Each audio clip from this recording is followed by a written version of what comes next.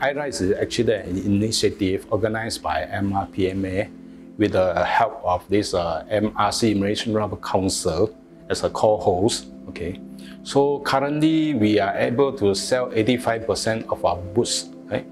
From the 86 booths we actually own, with the help of the members and all the the rubber industry, from the rubber industry. We hope that this balance of the booths will be taken up as soon as possible.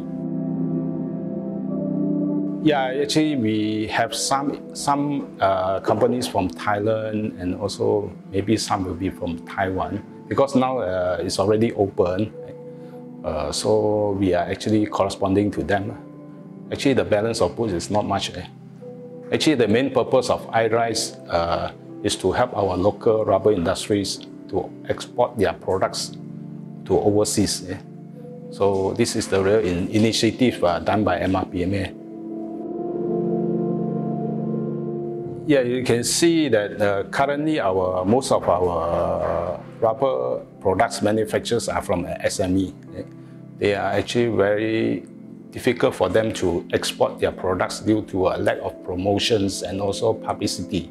Right? We at MRPMA is actually trying to help them to export their products, right, to these exhibitions, and hopefully this will actually increase the export revenue for our country. Yeah.